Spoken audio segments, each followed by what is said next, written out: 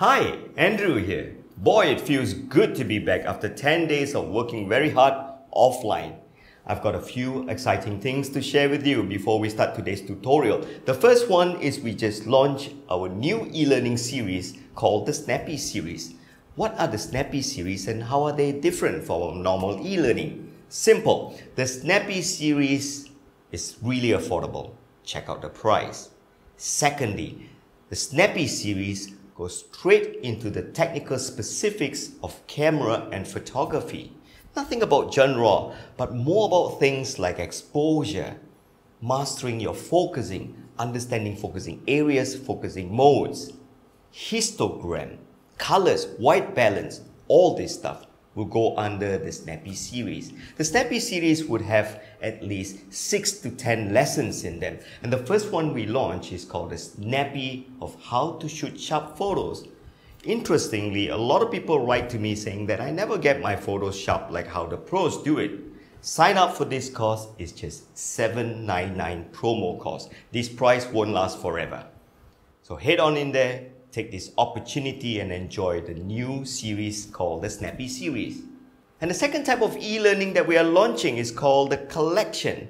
A lot of subscribers and viewers and beginners to photography write to me asking, what e-learning should I buy first? If I buy this one, which one should I buy it with? That's what we are trying to do here, the collection series. What we're doing with the collection series is straightforward. We take e-learnings that are related and we make them into a combo deal for you. And you save up to 50% when you purchase them this way. The first one that we launch is starting your photography journey collection. In there are 3 courses which are very related and very good for you if you're new to photography. And here's the exciting news. There are more of them coming. The deal is, if you sign up the collection series with the SNAPPY series now, under the promo, you get the SNAPPY for just $1. So those are the things that we launch on our website. And interestingly, during this COVID lockdown of me staying at home, a viewer went to one of our videos and then he wrote there, I enjoy this website, it's very technical, there are a lot of rules that I learned, but he said, Andrew, photography sometimes is not just about rules and techniques and technicalities. You should include human elements of cultures and all that in your lesson. And he got me thinking. So during these 10 days, we did a lot of research. And as such, I'm excited to bring you our new series on YouTube called Humans and Photography.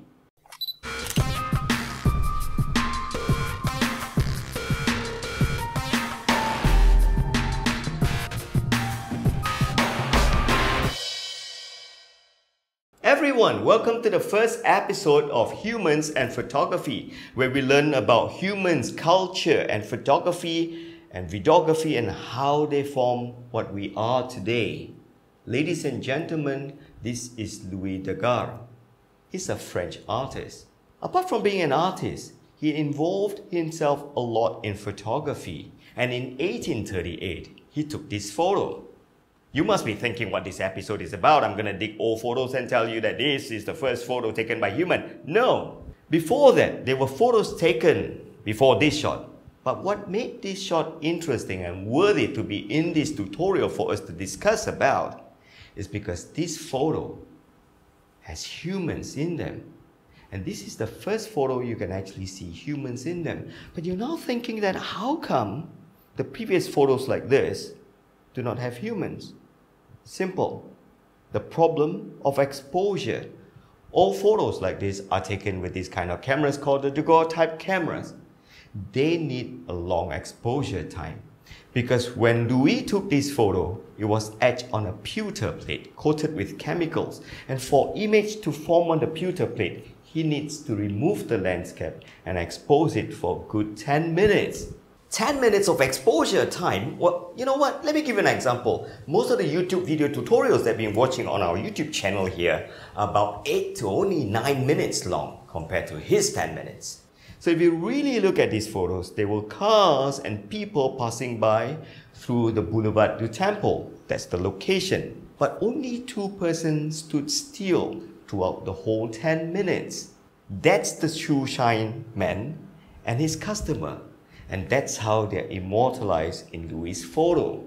And that makes you also wonder why do old people in all these old photos do not smile? That explains it. One of the reasons is that you need to hold still for 10 minutes. It's hard to smile for 10 minutes. That explains why they look like that. So apart from that, if you look at old photographers, they actually needed props to prop you up, and hence you have this term props. So they actually have metal stands to hold your hand, your neck and all that, just to make sure that you stay still during these 5 to 10 minutes to get your image etched. And speaking of which, it's a blessing that we do not need to do that these days. So Louis had 3 challenges. The first one, he needed to know how big that hole has to be on the camera for lights to come in. The bigger the hole, the more the light, and he might be overexposed. And he had to spend another 8 hours then. Louis took 8 hours to take this photo. If the hole is too small, then he won't have enough for lights. Which brings us to the second challenge. The chemical that is coated on his filter plate is fixed. It's not like your ISO where you can make it more sensitive or less sensitive. So he needs to figure out and calculate how long it needs to be exposed to light, not forgetting the size of the hole. And his third challenge, which is one of the scariest, is exposing your camera for a good 10 minutes. Lighting conditions will change. So if you look at this photo, this was taken of another time, perhaps on the same day. How do we know? Look at the shadows. He would have been doing this the whole day, which brings to mind that modern photographers like you and I, we need a better way of knowing how long to expose our digital sensor to the camera.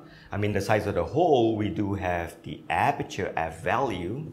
And that's why modern cameras include an exposure sensor, which will give us an exposure meter. What are they? How do they work? So if you look at the film cameras that I used to have, they don't have exposure meter. What are these? These are actually sensors that modern cameras have. Somewhere about here, just about above the prism.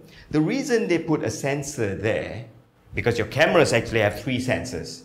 Let me share this with you. The first one is your acquisition sensor. It helps you to capture the image, the one that you adjust the ISO. And then the second one is your focusing sensor. It helps you to know that your photos are focused. So the third one is your exposure sensor. So I'm glad we have this exposure sensor. What it does, it doesn't take photo. What it does, it allows you to know whether you are correctly exposed. And this is where it's tricky. So modern cameras have this sensor to tell you that you're correctly exposed or underexposed. So it needs to be able to put this into a ruler, I may call it. This is your ordinary stationary ruler. And this is how a ruler looks like for a photographer. This is called an exposure meter. But interestingly, unlike your ruler, it has this 0 in the center. And it has a positive here and it has negative there. Well, unlike your stationary ruler, there is no way for you to measure a piece of string that is negative in length. But in lighting, in photography, in exposure, you need to know whether you're too bright or too dark, and hence why you have this. But if you put your camera on auto mode, you will not see this. The only way to see this is to change it to manual mode, and this will pop up. So head on to your camera's exposure dial. So when we say manual mode photography, we mean manual mode exposure, which means that the camera will not decide for you. You need to tell the camera to shoot it bright, dark, very bright, or correct exposure. And correct exposure is one of the trickiest. Same like what Louis had to go through, we have to go through that. And it's quite subjective. But let me start this correctly first. Let's look at this color bar. Let's remove color from this. And then you have the tones. And for you to be good in photography, you need to be good in understanding exposure. And that's why I removed the color. And now you have the tones. This is called the shadow tone. So this end is called your highlight tone. And this range here is where you want to put most of your well-lit subject in the middle tone. So you have the shadow tone, the mid-tone, and the highlight tone. And modern cameras' exposure meter needs to report this to you. Now let's take up the camera and point it to a scene now. how does the camera know where to look at? How does the camera even know who you're shooting? So most cameras would do a metering method of measuring exposure by average. So if you look at your viewfinder, it has grids like this. And each one of these are exposed to light very differently. Let me explain to you this icon that you see, this symbol that you see in your camera. This is called the average metering. Nikon calls it matrix metering, Sony calls it multi-segment metering, and Canon calls it evaluative metering. Why the different name? That is because they evaluate this scene differently. But ideally, this is how the symbol looks like. Let me explain to you how you can use this symbol and make some sense out of this. This is your subject, the main important part of your photo, which must be correctly exposed. Not too bright, not too dark. In this case, it's the girl. And this is a foreground. And this is the background. So if you look at this symbol now, hey, it kind of makes sense now. My subject in the center, and then the foreground, and then the background. Let me ask you a question. If you are a camera, which of these layers would be the brightest? You're right, the background. And which one would be the darkest? Presumably the foreground, because the girl's shadow is actually blocking the foreground. So as you can see, my point is, your camera cannot evaluate until it knows what is going on. And that is why modern cameras have different evaluation methods and different metering styles. That is why you have the average metering, and then you have the center-weighted metering that only looks at the center, and then you have the spot metering. And then you have modern cameras, the mirrorless cameras even have combinations of this together. And what makes them so good are the algorithms of each of these cameras being different. Let me show you what I mean.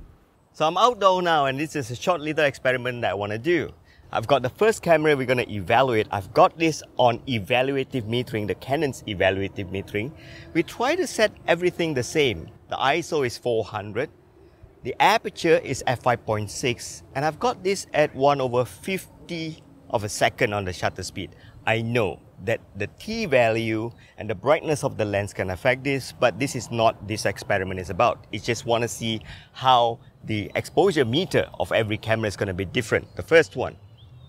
With all this setup of 400 at 5.6 at the shutter speed of 1/50, we are 1/3 of a stop, 2/3 of a stop under. So to do this shot correctly, I have to be brightening up my camera. It's at mid-tone in 0 at 5.6, ISO 400, and the shutter speed of 1/30.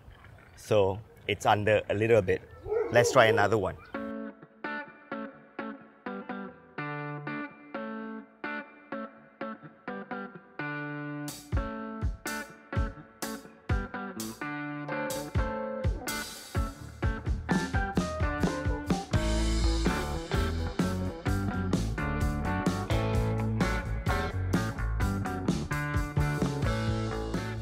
So as you can see, they are all almost identical but slightly different. But bear in mind that they can be different, like I say, because of the lens.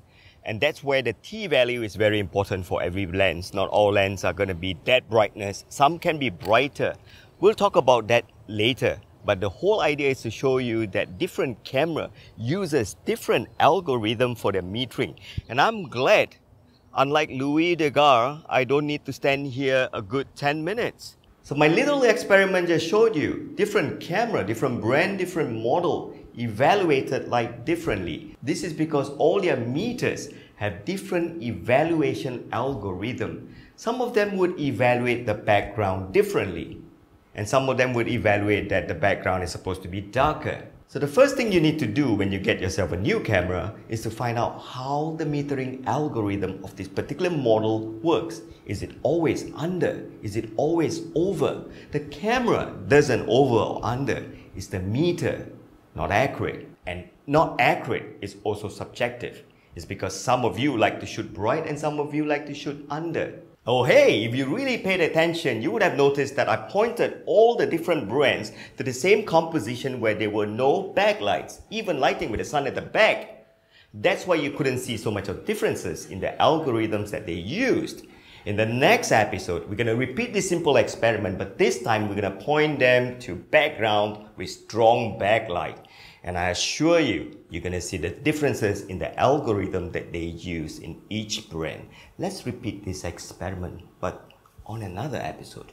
So stay tuned. In the coming episodes, I'm going to be sharing with you how you use these metering modes effectively. They are like measuring devices. If you need to measure your waist, then you use a measuring tape. But if you are an engineer, you need to measure the dimension of the room, probably you use the metal tape or the laser pointer. So knowing how to change your tool, your measuring method or modes would be important. I hope you enjoy yourself with this tutorial. Head on to our website. I hope you support our e-learning. The premium courses is still undergoing a promo, so if you haven't subscribed to that, go ahead and subscribe to our premium courses because it's just $25 for the whole year, and every week you're going to get 2 to 4 lessons on photography being uploaded for the whole year. And don't forget our SNAPPY e-learnings. 2 of them are undergoing pre-launch promo now. They'll be launched very soon. If you sign up now, you'll be enjoying a tremendous saving. I'll see you in the next episode.